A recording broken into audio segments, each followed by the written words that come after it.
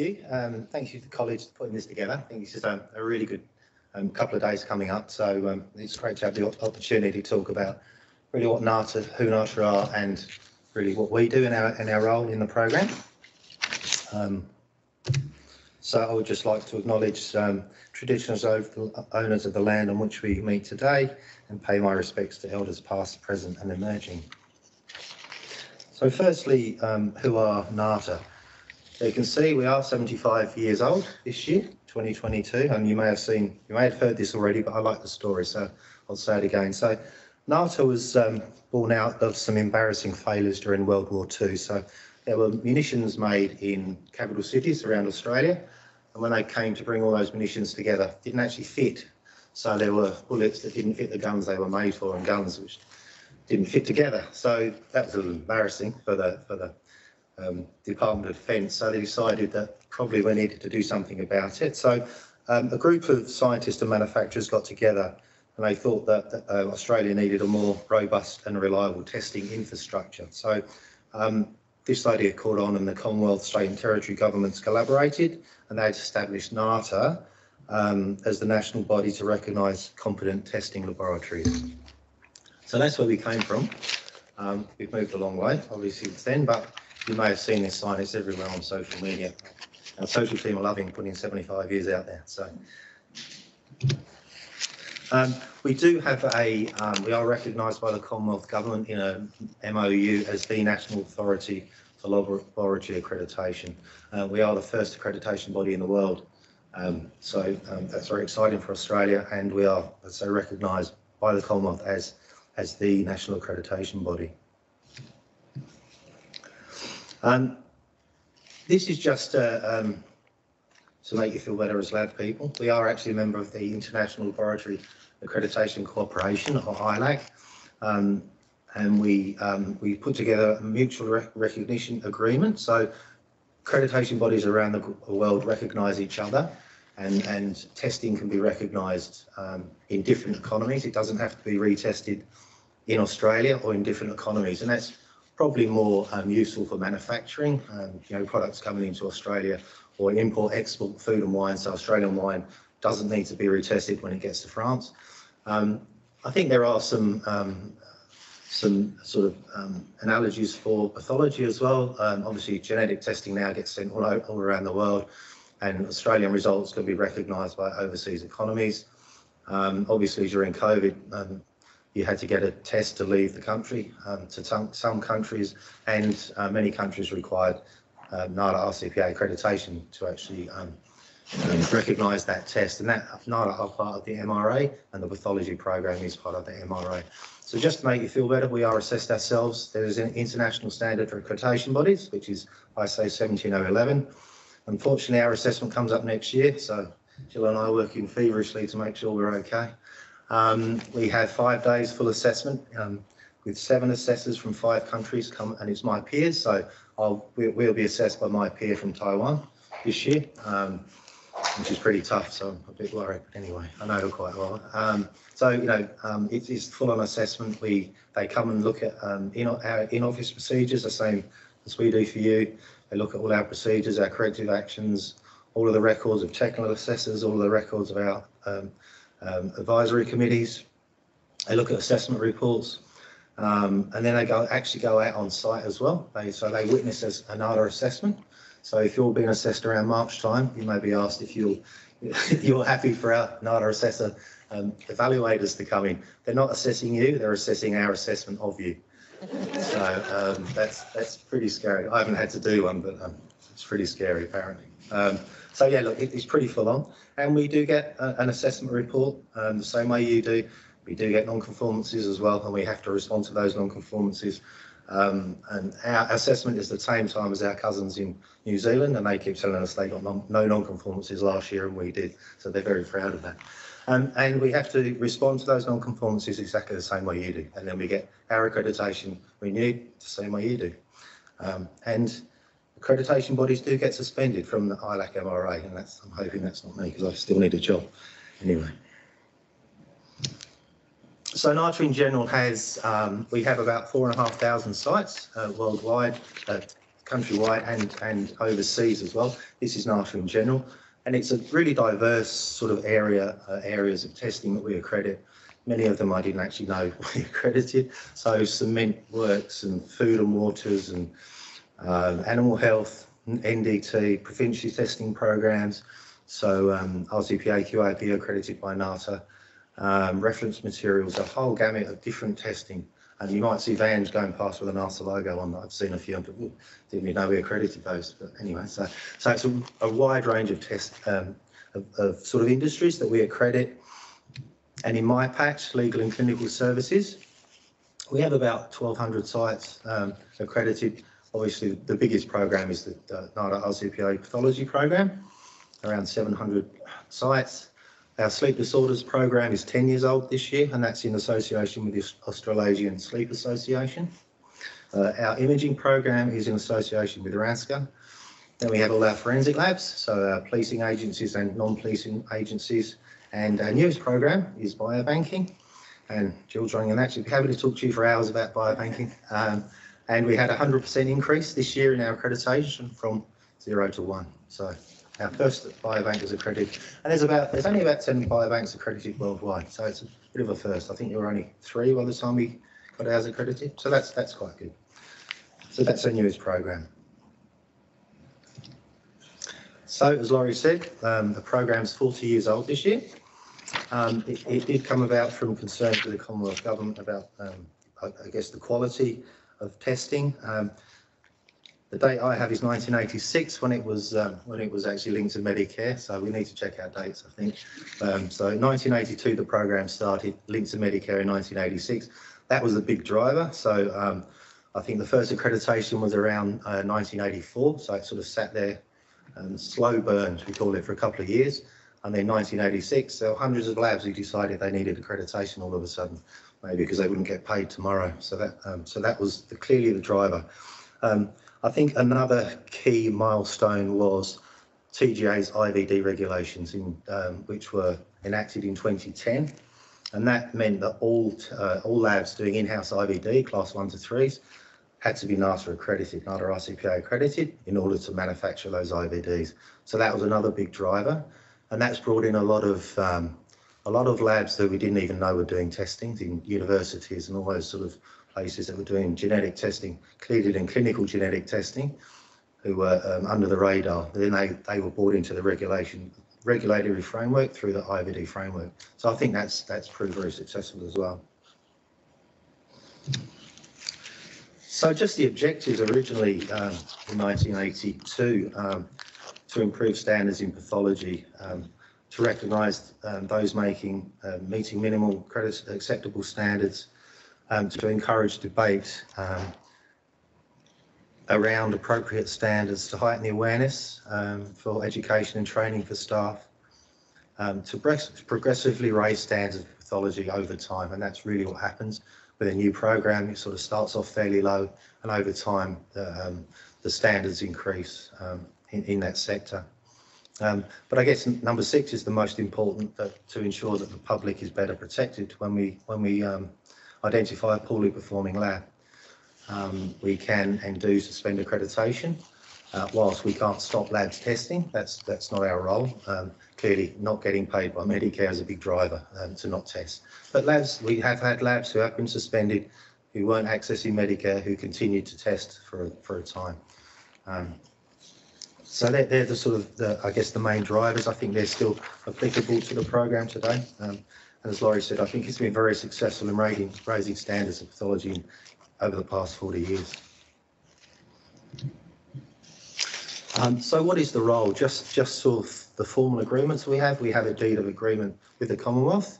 That's a tripartite with the Department of Health and Services Australia to provide accreditations, really for labs seeking Medicare rebates. That's a formal contract that we have with Medicare, and obviously the Medicare or the requirements for accreditation are to use the NPAC standards as described, and that's they're recognised in legislation. We provide a report to Services Australia after each assessment, and that allows laboratories to access their approved pathology laboratory status recognised by the Commonwealth to access Medicare payments. We have an MOU with TGA around the in-house IVD framework, which TGA recognise our accreditation in the IVD regulations, so TGA don't need to do the work themselves. And we also have MOUs with all the states and territories to provide information regarding pathology testing, and that's really poorly performing labs. So if we come across a poorly performing lab or a lab doing a poorly performing test, we are obligated to provide that information to the states and territory health departments, and then how they act on that is up to them. That includes public and private pathology, and it includes labs outside of that state. So if a lab is performing testing in Perth on patients from Victoria, we have to advise both the Victorian and the WA state governments of that poorly performing laboratory. So we see that as a key patient safety driver, those MOUs with the state and territory government. We also are, under the deed, are obligated to advise the Commonwealth as well, so Services Australia and Health, about that poorly performing lab, and TGA because if it's an in-house IVD. So there's quite a lot of reporting obligations on NATA if and when we find poorly performing labs. So the MOU, we have an MOU with RCPA, which Laurie just re-signed yesterday, so thanks, Laurie. And that really describes the each organisation's responsibility in the accreditation process. So really, NATA is responsible for the day-to-day administration, implementation of the accreditation process. We manage the assessment, so we will be giving you emails and phoning you up to see if you're available for assessments. We'll be liaising with the lab to find suitable dates when we can all meet together. We'll be getting the paperwork from the labs and sending that to you. We'll be coordinating on the day the assessment process, making sure you as assessors have everything you need, sending reports to the labs and acting on the submissions if there are any that come back, liaising with you about issues or submissions that you're not happy with, potentially, maintain all the records of accreditation. All of these things are under our 17011 obligations as an accreditation body, is what we have to do. In addition to the assessment itself, we respond to all sorts of queries from outside, so from labs and pathologists and GPs and the general public. And there's some very strange queries that we get sometimes. And obviously formally communicating with the states and territories and the Commonwealth around assessment activity when we need to. Another obligation under our accreditation is to form accreditation advisory committees, which I'll come to in a sec. So that's NATA's role, is really to run the accreditation process, run the day, and then all subsequent accreditation activity after that, maintain the accreditation, liaise with Services Australia so labs can keep the Medicare APLs going. You as assessors do a wonderful job, so we can't thank you enough for the time you give up. We have around 900, a bit more than 900 assessors on our books from public and private pathology from all states and territories. We have ART and IVF specialists, and we've actually got some TGA specialists as well to look at the in-house validation of some assays. And I think that will become more important with companion diagnostics as we get more and more of those coming through. We have some nurses for our apheresis collections as well. I mean, it seems like a lot, 900 assessors, but when you think that half of our assessor pool we can't use for half of our labs because private often don't accept private. Some states don't accept anyone within that state, so WA won't accept anyone in WA won't accept an assessor from anyone in WA.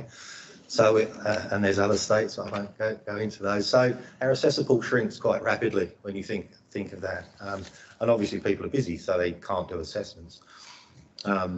So I think, as Laurie said, we're always looking for more assessors. So thank you for being here. But also, if you've got anyone else in your lab who wants to be an assessor, you think would be good, please put their name forward. We really need them, because I mean, last year was an exceptionally busy year with sort of all of the COVID testing or accreditations that we did, but we used over 400 assessors last year. So that's already half of our pool gone. And we only like to use assessors once or twice a year. So you can see that it's actually a real struggle to organise assessments, to find assessors for really all the time. It's difficult. So we're always looking for new assessors.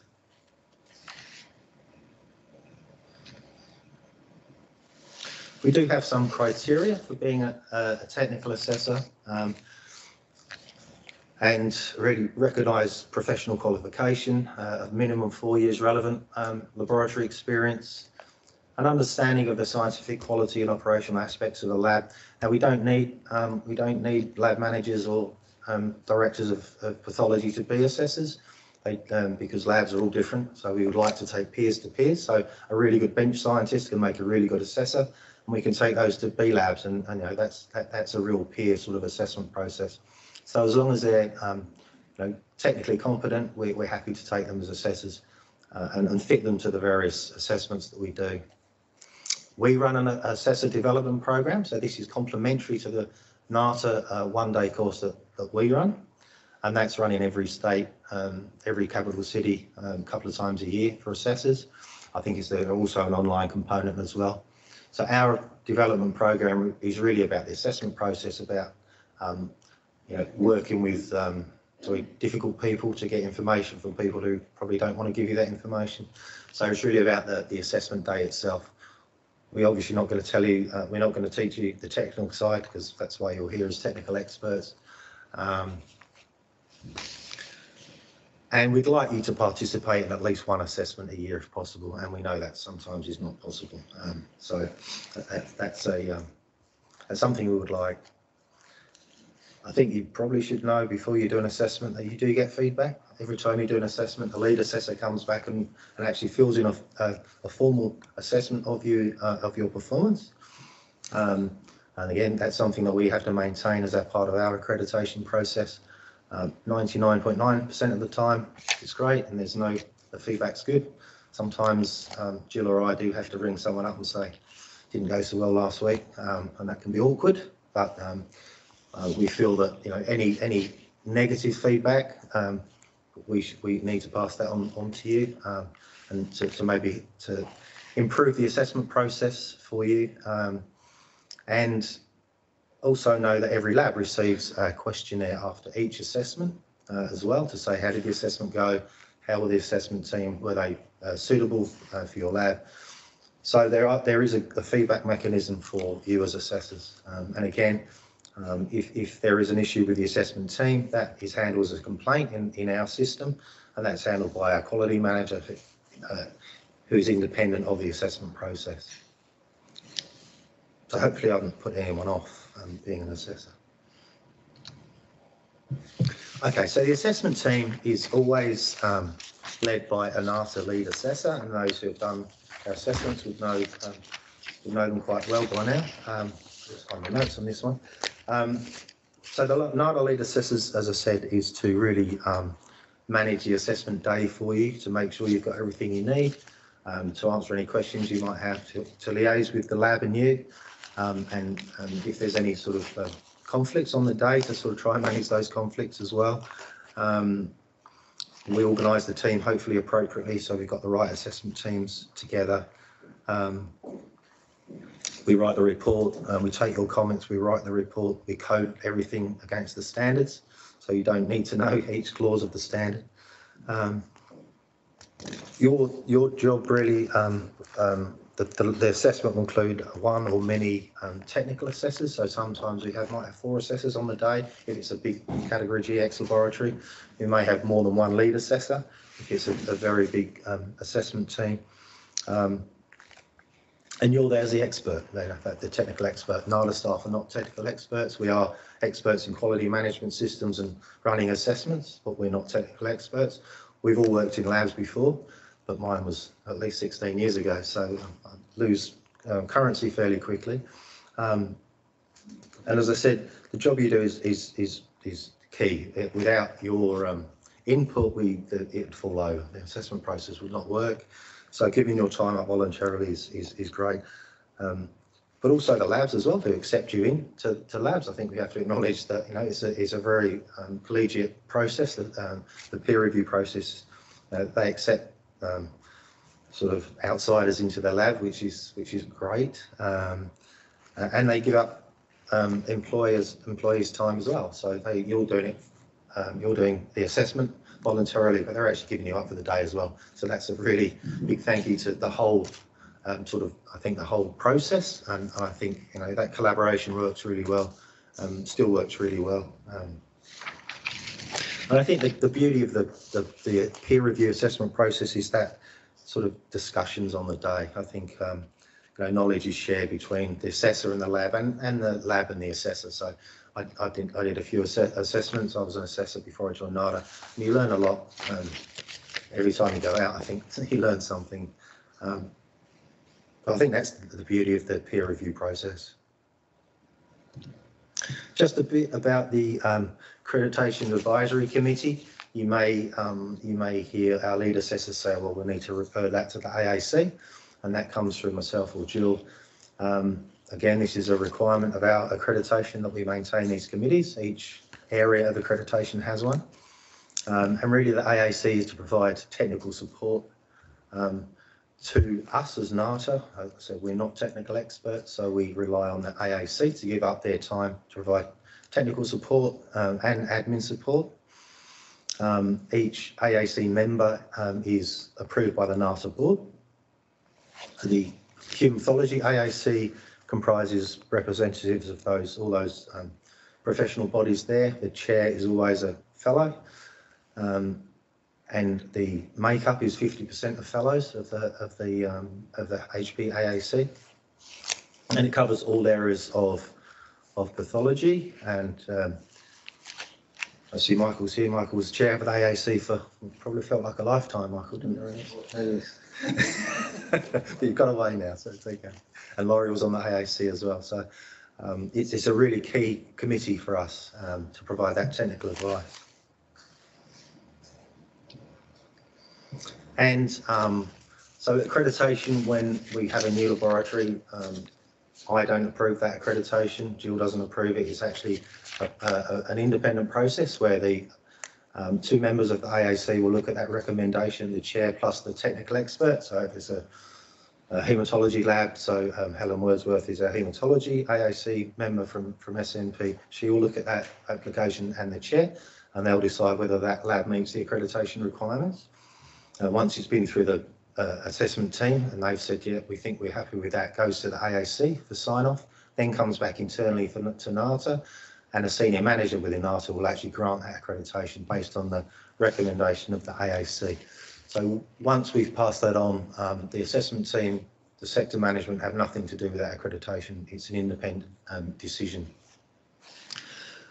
Every recommendation for a shortened reassessment or a follow-up or a suspension also goes through the AAC. So again, that's not my decision or Jill's decision to suspend a lab. That goes through the AAC. And the AAC chair actually approves every single new technical assessor as well before it goes to the board. So Peter Stewart is the current chair. He will see every assessor that comes through, and he does knock some back and say, I've read their CV, they don't meet the criteria. Or they're asking for too much. I don't see that they can do haematology, for instance. So again, that's another independent process to get those you as technical assessors onto the books, and then it goes to the NATA board for doesn't go to the AAC. Sorry, the new AAC members all go to the board. So just a few slides now on the risk. So we've talked about the risk-based process, and you know, we've had a heavy focus on governance and risk in the last 2 years of our accreditation processes. We've brought in new assessment processes that focus on the designated person, and that's all to do with risk and governance. And some areas of risk that are flags to us for labs as an accreditation body, the more complex the scope, the higher the risk for the laboratory. how the organisation is set up, so the number of sites they have, their geographical location, so they have multiple management systems within their organisation, and some still do. Not everyone has the same management system. The volume and frequency of tests, so infrequently performed test is a high risk sort of area. Key changes in their organisation, so company ownership, change of ownership can be a high risk. We often see new management, new owners come in, the existing staff aren't happy and the senior staff leave, and that becomes a huge risk. A loss of key personnel, if you're in a category B lab with 1 or 2 people and that person who's been there 20 years leaves, that's always a high risk time for that laboratory. The location, often the further you are away from the main lab, it becomes more risky. Change of equipment is always a high risk time. Labs struggle with verification and validation still. So change of equipment are all flags for us before we do the assessment. The historical performance in obviously PT, QAP is a risk. Can a lab effectively clear their non-conformances? They may be very good at finding their own internal audits might be good at finding their own non-conformances, but they actually don't clear them. They don't have time. They don't know how to clear it. Cause analysis, do labs actually understand what cause analysis is? Do they look more deeply into those non-conformances that they find or that we find? We find that cause analysis is often quite superficial. Human error can be a reason, but sometimes it's much deeper than that, and the lab doesn't go into any more detail than that. And of course, if you don't look for the cause, you're not going to address it appropriately, and that issue is going to keep coming up. So history of sanctions, unfortunately, there's a group of labs that bubble around the minimum mark, and they sort of go over and sometimes above and sometimes below that line. So we see, if a lab has a poor history in suspensions or requiring follow-up visits, that's a flag for us that this might be a risky laboratory. The competence and experience of lab personnel, we talked about losing senior staff. Can labs attract people with the appropriate qualifications? Are they employing people with the appropriate experience for the scopes of testing? Turnover of staff is always a sort of a risk or a flag for us that there might be something not quite right within those laboratories. And the ratio of newly employed to experienced personnel, it's all, this is all obviously to do with personnel, but again, that's a high risk. So if you've got lots of inexperienced staff and only one person who is very experienced, that's a high risk for that laboratory as well. So again, our goal, and I don't know if Jill's going to talk about this tomorrow, is to eventually think about a risk profile for organisations. So put all of these things together and come up with some criteria and actually have a risk profile to say this laboratory always performs well. They've got they're steady. It's a low risk laboratory, and this one actually has lots of issues. It's a high risk laboratory, and eventually, potentially, we could tailor our assessment programs to the risk of those laboratories. So the higher the risk, we go more often. The lower the risk, we go less often. That's a long-term goal, and that's going to need a change in regulation, but that's ultimately where we want to head. So to actually really look at the risk profiles of those organisations. As assessors, these are our top five findings. This is based on data from last year, but we did the same thing for 2019, I think, and we found the same thing. We did the same thing for our sleep program, our forensic program. These are the top 5 findings in every laboratory over decades, I think. So QC, unacceptable QC, or QC not being reviewed or actioned appropriately,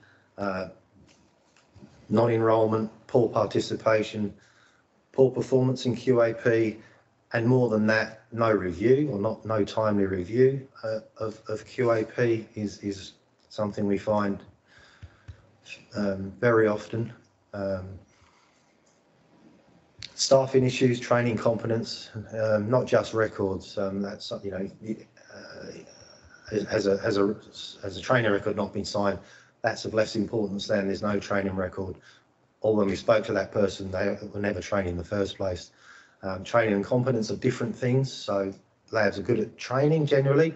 Sometimes they're not really good at assessing the competence of that person afterwards. So competence is something we find fairly often in a lab, that the lack of sort of an appropriate competency assessment of those staff. And often they're assessed once and then not again. So, again, that's an issue. Validation and verification always comes up. As I said, that's a high risk area, new change of equipment. And I think verification mostly is poorly understood. Labs really don't know how much to do. And we can't tell them. We're not a consultancy. So that's something, just tell me how many I need to do and we'll do it. Well, we can't actually tell you that. You should know because you're the experts running that test. And linked to that, the equipment being shown as fit for purpose. So again, validation, verification, lack of maintenance of those analyzers. So you will find these when you do assessments, and we've shown this to labs, and it still keeps coming up. So if I was a lab, well, these are the first 5 things I'd concentrate on, because I know as a lab you're going to look at them as assessors and you're probably going to find things. So bear that in mind. But the good news is that labs are actually pretty good in Australia. So 17% of assessments we did in 2021, and these are reassessments, so with the technical assessor team, so 17% had actually 0 findings and 0 submissions, and 34% only had 1 submission required. So, not significant findings. They could close those out very quickly. So that's within a month of the assessment being due. That's actually pretty good when you think of all the labs we did across COVID as well. I think it's actually a very positive sign that Australian pathology is actually very good. There are some that actually aren't so good and take sort of 6 months to a year to close out. But I think those figures are really quite pleasing. And just for the NPAC standards, 50% of labs had no finding against the key document of NPAC, the RMPS, and 89% had no finding against the supervision document. Now, those of you who remember the pain from when it first came out, there were lots of issues with supervision, the designated person and scope of practice. I think in sort of 3 years, that's an amazing turnaround. Nearly 90% of labs has absolutely no finding against supervision. So I think that's really good news. And that's my presentation. Thank you for your time.